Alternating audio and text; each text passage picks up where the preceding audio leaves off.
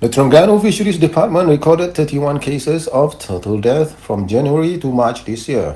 Its director, Ruzaidi Mamat, said the relatively high number of deaths was due to the strong waves during monsoon season, which made it difficult for the turtles to rise to the surface of the water to get air. Said this when met by reporters after the launch of the Terengganu Turtle Awareness Month at the Turtle Conservation and Information Center here. Apart from that, he said the rubbish dumping in the river and sea by the public also pose a threat to the turtles.